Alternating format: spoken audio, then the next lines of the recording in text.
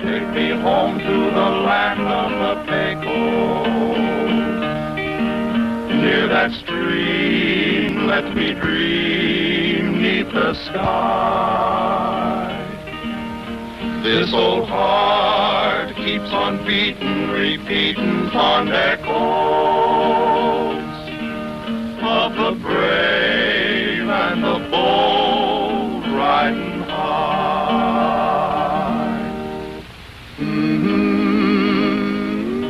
During the 1870s, the wildest spot in the United States was the desolate region west of the Pecos River. Virtually beyond the reach of the authorities, the railroads, then pushing their way west, attracted the most vicious characters in the country. It was said that all civilization and law stopped at the east bank of the Pecos. It took one man, a lone storekeeper who was sick of the lawlessness, to change all this. His name was Judge Roy Bean.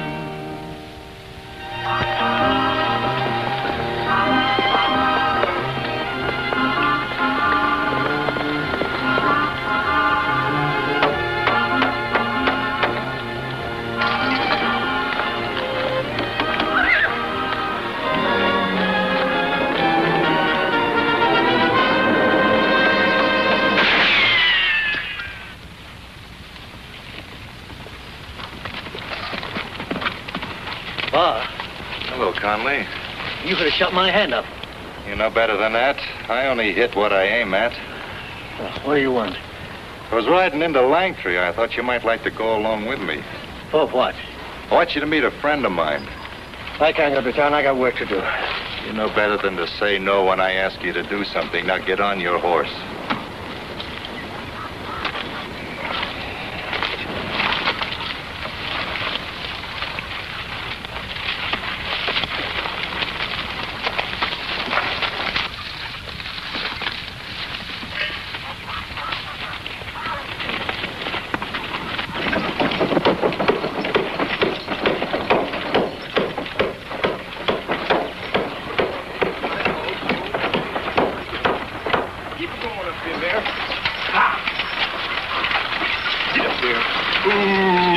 I'm looking for Judge Bean.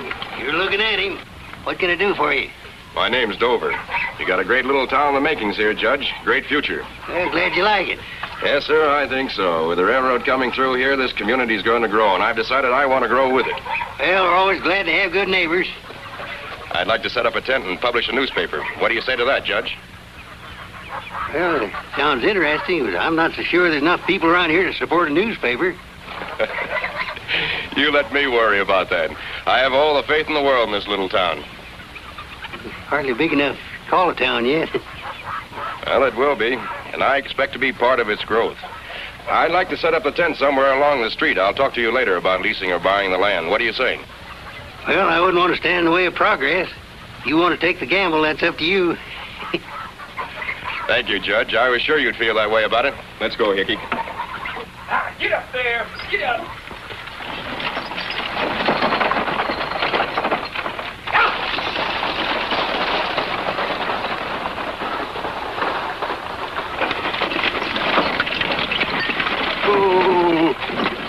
All right, Hickey, start unloading. Right now? Sure, we've got to get the tent set up before the old boy has a chance to change his mind. He won't change his mind, and I don't see why we have to do it this way. We have to do it this way to stay out of trouble.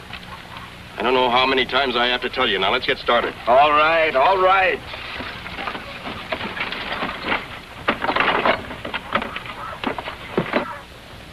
Some more coffee, Jeff? Please. Letty, Jeff, got news for you. What, Uncle Roy? We're going to have a newspaper in town. A newspaper? When? Right now. They're putting up a tent down the street. I've got to see this.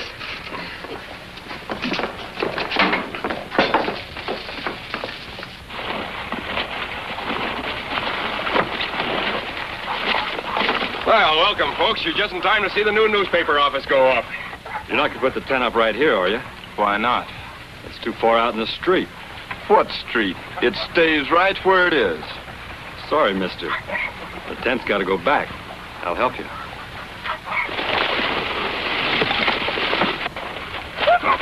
Hold on, Jeff. Hold on. Hey, what's the idea? First day in town, you're disturbing the peace. Sorry, Judge. Hickey's a little hot-headed. It won't happen again.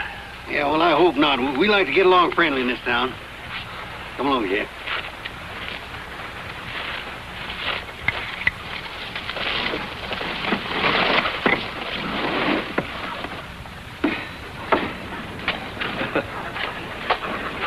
I didn't know you were an artist, Judge. I mean a sign painter. You didn't know I was a sign painter? I done everything from shearing sheep to pulling teeth.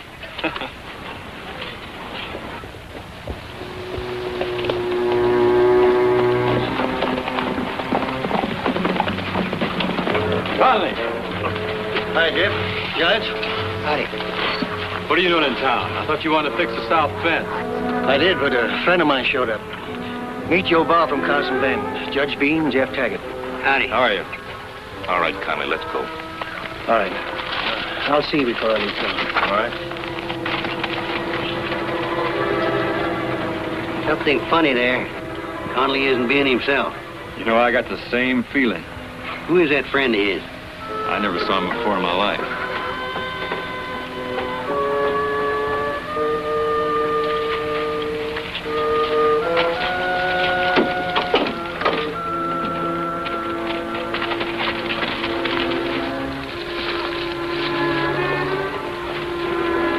What is this?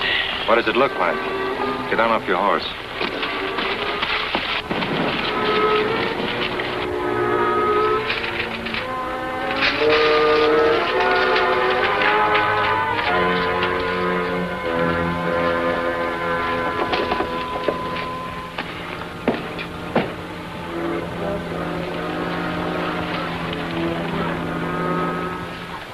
Well, here he is. Meet Mr. Dover. Welcome to our new office, Mr. Conley. As you can see, progress has come to Langtree. Boss said you wanted to see me. I do. Yes, there's a great future here. Wonderful chance to make a lot of money. And we're going to let you in on the ground floor. Me? Yes, Mr. Conley, we're going to give you first chance to invest in this fine new business. But I couldn't invest in anything. I ain't got that kind of money. Take a look at this, Mr. Conley. Our first edition. As you can see, your name is rather prominent. My name? Yes, tells all about you having killed a man named Kiley in the Carson Bend Hotel 6 months ago. You ain't got any proof of this. You shared the room with Kiley, didn't you, and ran out on the killing? You forget, Conley, I was there. This is blackmail, rank blackmail. Yes, and it also happens to be news, Mr. Conley. Of course, if you decide to buy into the business, you could have a great deal to say about what we publish. Buy into it? You can get an equal partnership for exactly $2,000. Yeah, but I already told you, I ain't got that kind of money. I'm sure you can get it if you try, but you better hurry. Unless you want everybody around here to read that you're a fugitive killer.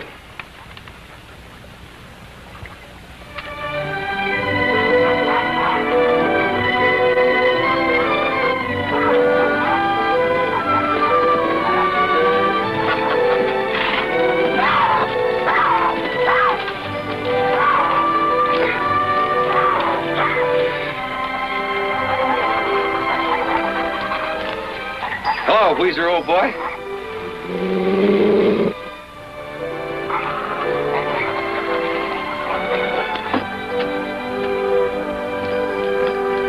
Hi, Steve. Glad to see you back. Hello, Judge.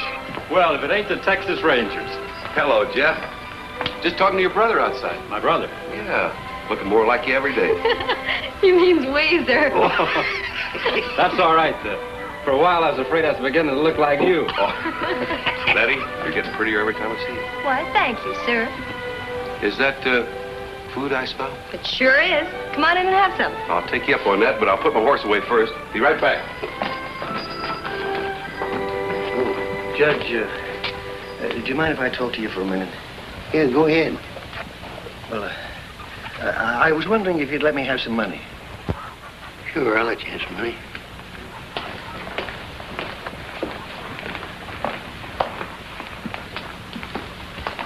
How much you need? Well, $2,000. $2,000? You know I don't keep that kind of money around Conley. 500's the best I can do. You're welcome to it if you can use it. Yeah, sure, that's all right, Judge.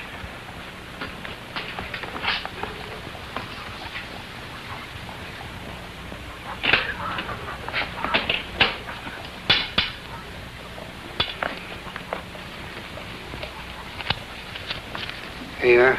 Sorry you haven't got more. Oh, that's okay, Judge. You know, a business deal. A little business deal.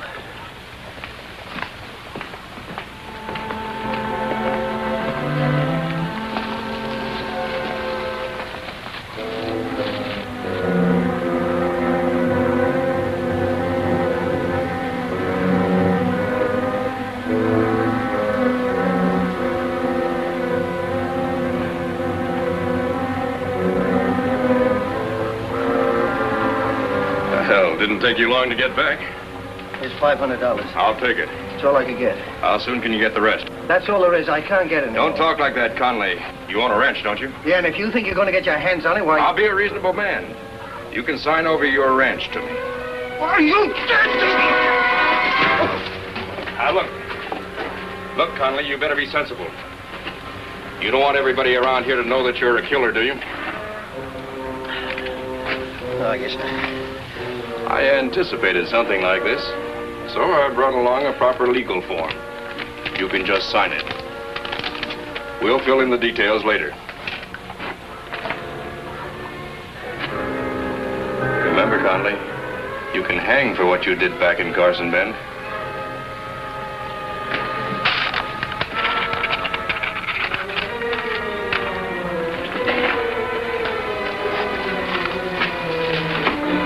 Well, what did I tell you? No trouble. Everything legal. Let's take a ride out and look at Conley's spray. Why not?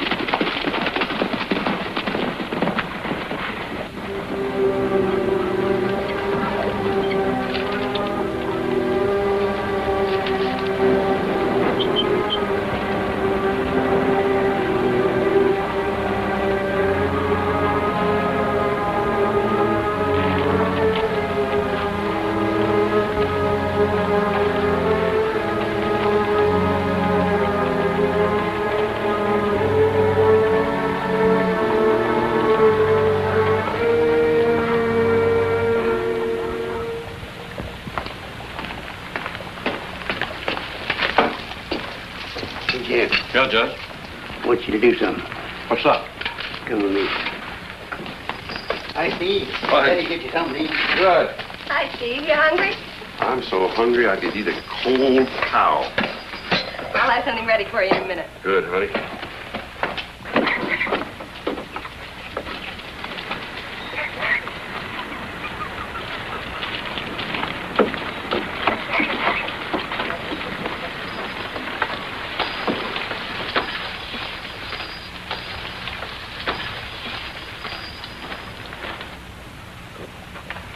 Nobody here.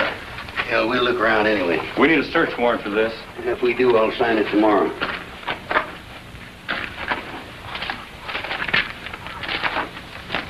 Hey. Hey, what's wrong with Conley? Carson Bend killer sought. Tom Kiley shot and robbed. Kiley couldn't do that. He couldn't kill anybody. Just take it easy, son. Let's go back to the store. There's a few questions I want him to answer.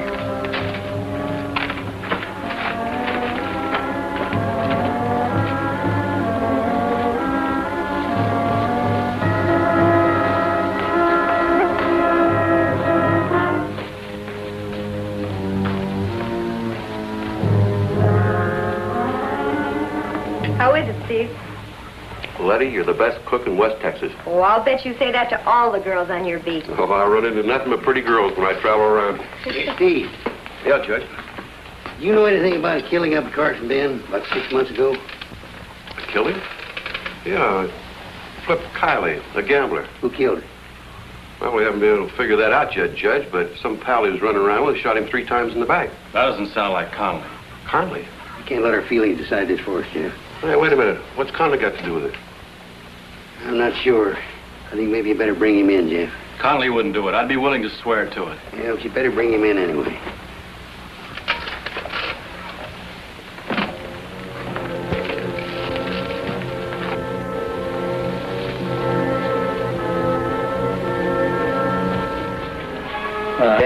Jim, what's this all about?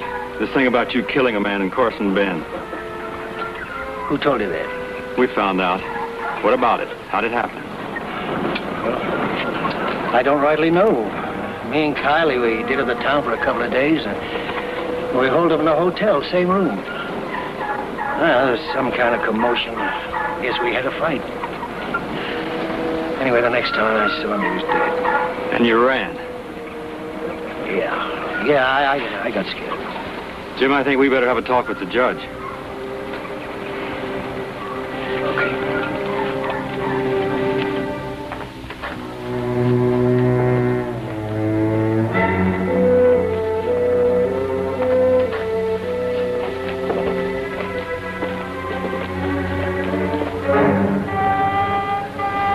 And Kyle was robbed. Money, watch, a ring. You'll spoil your dinner. Oh, sorry, honey. Carly's waiting for you, Judge. Well, finish your dinner, Steve. We'll take care of it. He was with Kylie the night he was killed. Says he doesn't remember anything. What about this man Dover, Jim? You ever seen him before? No, never. How about Bar? Yeah, I've known Bob for years. He was in Cousin Ben the night that night that Kylie was killed.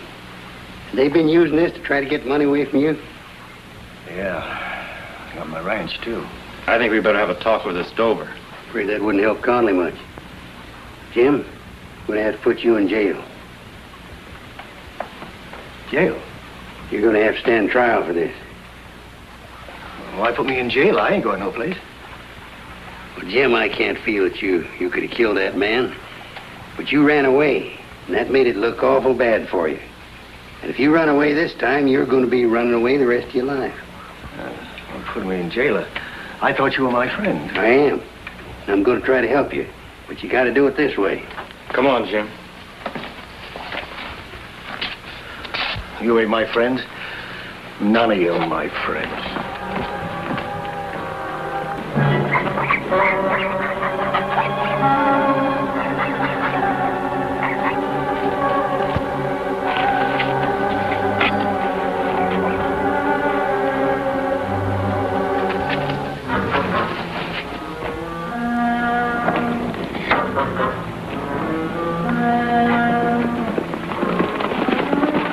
Dover, you're under arrest. Under arrest? What for? We're going to have a talk with the judge. That's what you think, mister. You're not arresting anybody. Hold it, Bar. I don't mind talking to the judge. Let's go, Deputy.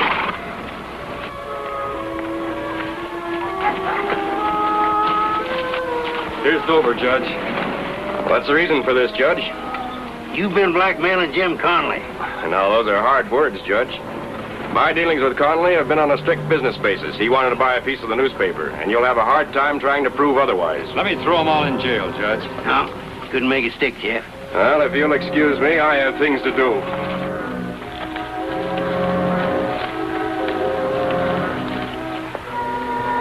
We gonna let him get away with this? I think that feller's got a pretty slick operation working for him. What are we gonna do? We'll wait for a break.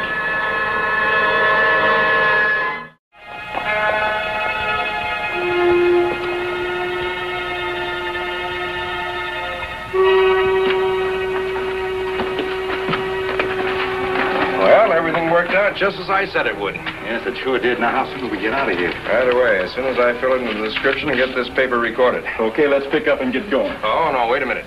Everything stays here just as it is. What do you mean? Just as I said, everything stays here. What are you talking about? Look, we made a business deal. The tent, the press, everything stays just as it is. Now, wait a minute, Dover. We can use this outfit again. All we have to do is get something on somebody, and we can work the same game. Look, Bar, I said everything stays here. The tent, sure, but we can get away with the press before they know it. But it isn't safe that way. You and your safety. Come on, Hickey, give me a hand with this.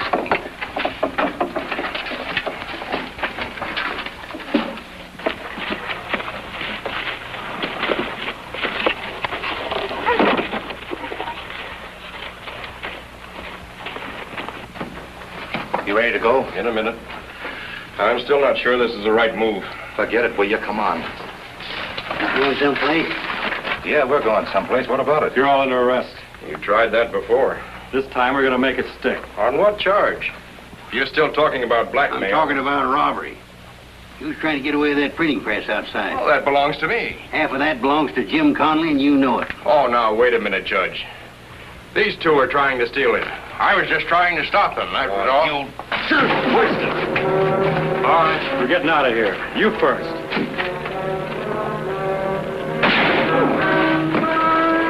Gunshot.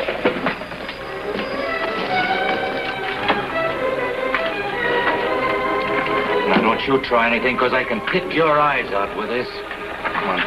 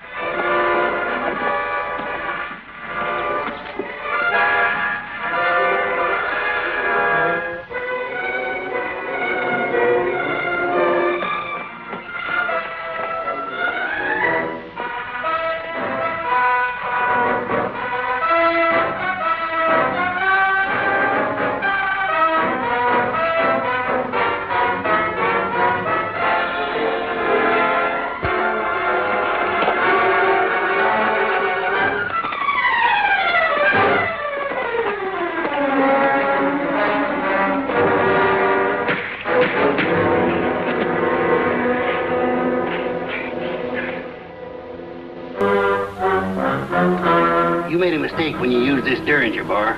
We figured it belonged to Kylie. Just to refresh your memory, Kylie's a gambler you shot and killed and robbed in Carson Bend. You can't tell. Giving to me, I bought that Derringer. Suppose you bought this watch, too. Now, that's got Kylie's initials on it, and I'm holding you for murder. Steve, lock him up if you're ready to take him away. Be a pleasure, Judge. Come on, Bar. What are you holding me for, Judge? I didn't have anything to do with that killing. You tried to swindle a man. You know you can't prove that. A deal's a deal. I'm going to hold Conley to it. What are you going to hold him with? With that document he signed. Let's see it. Well, I did. Can't find it, can you? No. You want to know why, Dover? Yes. Because it burned up in that fire. What? You ain't got nothing to hold him with. You can't take that away from me. I'm keeping it. You can't take it away from me legally anyway. That's so? Frisk him, Jack. Let's empty your pockets. It's a waste of time. I never carry a gun. What's this? No gun. Nothing but a penknife. Well, now. I saw a man killed with a penknife once. This court fines you $500 for carrying a concealed weapon. Why, this is an outrage, an absolute outrage. $20 more for contempt of court. Jim, you're a free man. You got your property back, and I got my $500. You can't get away with this. I'll have the law on you. I am the law. Now, you take that wagon of yours and get out of town before I lock you up for vagrancy. Why, you... And I'll throw away the key. Now, get... That's my Uncle Roy. Yeah, this court stands adjourned.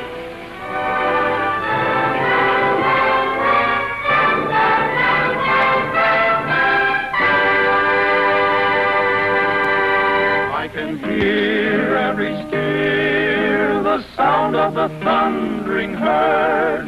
It's so real, I can feel the warmth of a friendly word. So I know I must go to the land of the Pecos, there to stay